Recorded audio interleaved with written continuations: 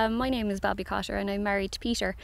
We're farming about 25 acres in Newtown Shandrum in North Cork. We inherited the farm back in 2009. Now the herd number had gone dormant, so we re-established that in 2012, and we started off with 20 cattle that year. After a while we decided, look, 20 cattle, we were going nowhere with it, so we were looking to up our numbers.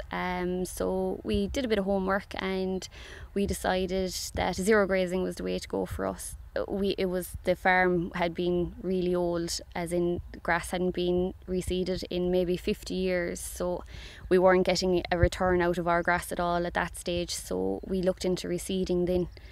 We went with the Tipperary grass number 5 mix because it's really good to grow. Literally you're back in the field within 2 to 3 weeks, rapid recovery, great grass growth, and it's quite easy to maintain as well with the zero grazer. This field is it's a rented piece of ground. The grasses that were in it were old perennial grasses and some weed grasses with some small level of weed in it, and it was zero graze in the spring to clean off the old butt that was on it, and then we round up it, left it die off. We left it a little bit longer because the butt was a little bit dense in it, so we left it under, and then it was run with a one pass system. So the mix we actually put into it is an intensive fast growing grass, which is designed to grow lots of grass at the shoulders and provide high quality light leafy material, particularly for zero grazing and for forest conservation. It's Agritech Tipperary grass number 5. Since we've reseeded and started the zero grazing, we'd have only kept maybe beforehand 1 to 2 animals per hectare.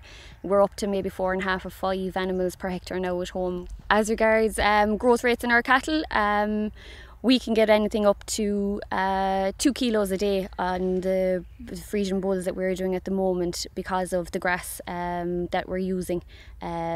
Beforehand, you'll be lucky to get maybe 1.2 kilos a day.